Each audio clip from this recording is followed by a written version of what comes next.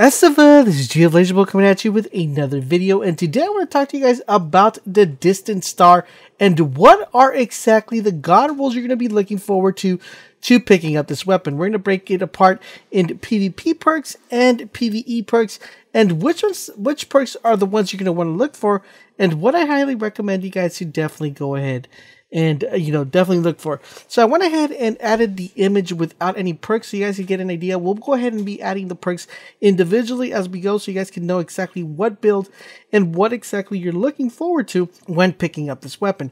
Now the vendor weapon's actually pretty interesting, but I'll get that we'll break that into a little bit further along the video. But right now, let's go ahead and start off with the bat and what the Distant Star, what is it? So, what type of weapon is it?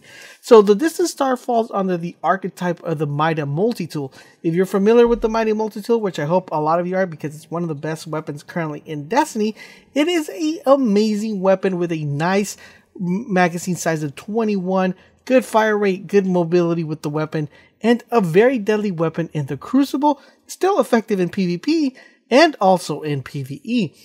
Now this gun falls under that type of archetype.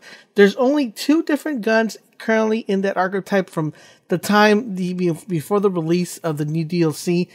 We didn't have any weapon or legendary weapon we could actually pick up that was similar or had the same archetype as the Mighty Multi-Tool.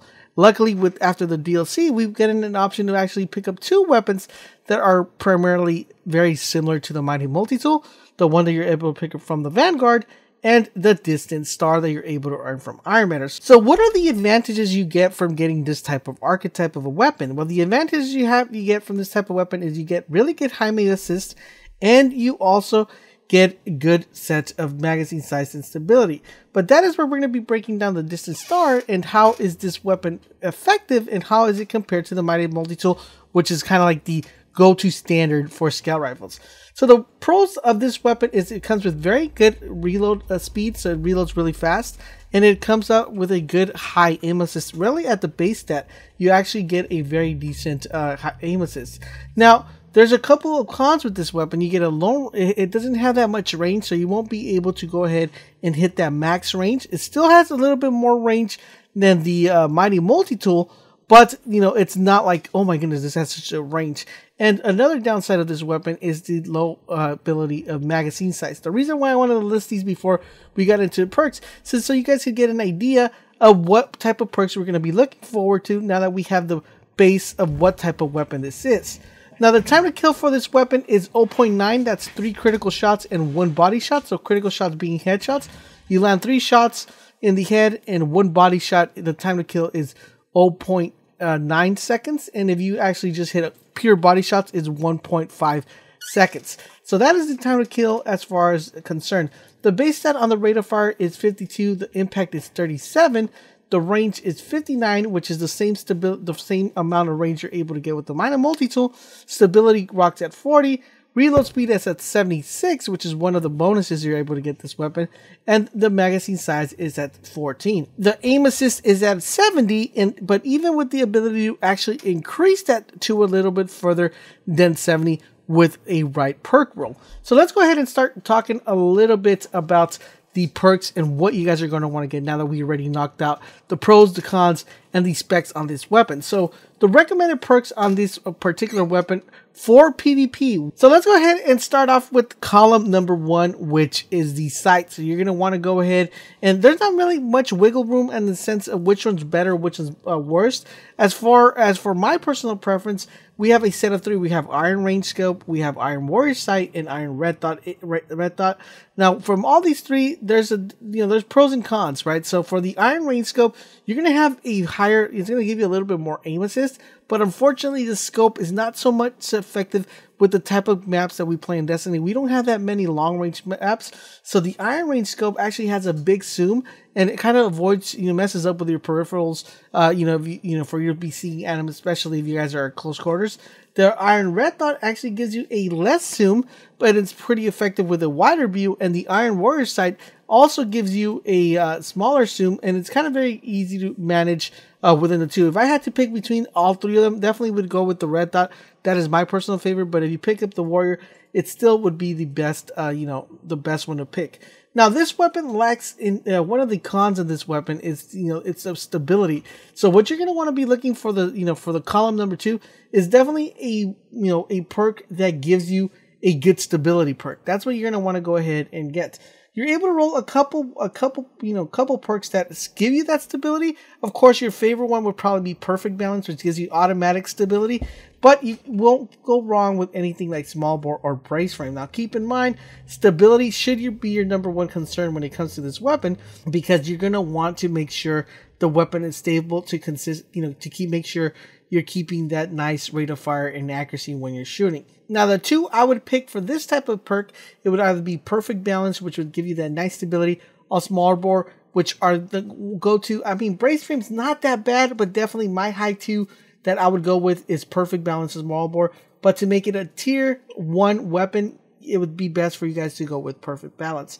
At column number 3, we have a couple ones we could pick. We could add high caliber rounds and full auto. So those are on column number 2, the ones you guys are going to be kind of shooting for. I personally prefer high caliber rounds. This is going to be better. For me, it's personally better than full auto. Full auto, don't get me wrong, it's a very amazing, very good perk because it allows you to shoot the weapon rapidly. The only reason I don't like full auto in this weapon is because the magazine size on this weapon is very, very small. You're going to be finding yourself reloading a lot constantly in full auto, maybe losing a couple fights just because you're going to be running out of the magazine that quickly. That's why high caliber rounds would work more beneficial, because it's going to allow you to actually stagger the enemy or stagger the person you're firing, which gives you the ability to minimize the amount of bullets you're going to be shooting and also take cover if you're getting shot back. So definitely high caliber would be my number, for column number 3, the go-to perk to make this a god roll. So first off, we have the sights. We have Perfect Balance for column number 2. Column number 3, we have high caliber rounds. And column number 4, this is where things get a little bit, sketchy, because a lot of people have different preferences.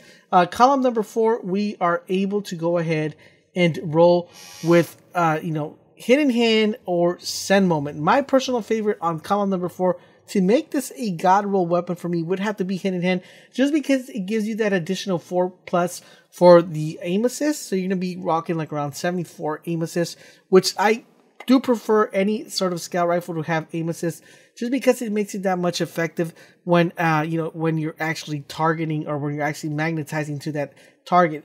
Definitely aim assist would be my preferred value here. So once again, guys, to reiterate, for PvP, the god will be Perfect Balance, high caliber rounds, and Hidden Hand. Now, if you guys are looking for a PvE god roll, because this weapon could roll with a nice set of differences, the only thing you're going to be looking forward to that's different from the ones I recommended would be column number 4. You're going to want to roll with Firefly or Triple Tap. My personal favorite is Firefly. The reason I like Firefly more than Triple Tap is because you're going to be, when you're playing PvE, there's multiple enemies that are always kind of surrounding the person, where you're shooting from. Very little times are you able to just take out one enemy. Firefly gives you that ability to get multiple kills with one kill. So definitely Firefly would be effective in this weapon, making it kind of similar to the Vision of Conflicts. Not quite, but very similar in the sense of you having that Firefly perk. Even though, don't get me wrong, Triple Tap is still a very decent perk to actually have. If I were to roll, I were to get everything with Triple Tap, I'll still be happy with the weapon. But my personal favorite would have to be Firefly, and that would make it a god roll PvE perk. Once again, let's go ahead and knock these out. For PvE, you want Perfect Balance, high caliber rounds, and a Firefly. Even though for PvE, you wouldn't mind rolling with full auto, but still high caliber rounds are just amazing within this weapon to make it that great.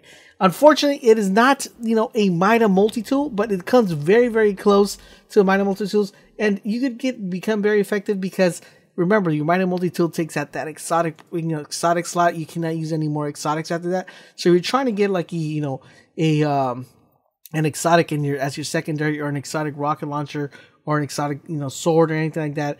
It still gives you that ability to have a legendary as your primary without having to have the Mida multi-tool. It's a very good alternative to have. And that is the god rolls for the Distant Star. Let me know in the comments section down below if you guys are getting the Distant Star, if you guys are looking forward to picking it up. And if you did pick one up and you got the rolls that I recommend, Let me know how you guys are liking the weapon compared to the Might Multi-Tool, if you've tried the Might Multi-Tool, or if you just like the weapon in general. Don't forget, guys, if you want to stay tuned to everything that has to do with Destiny, make sure you keep it locked on this channel, and I will catch you guys on the next video.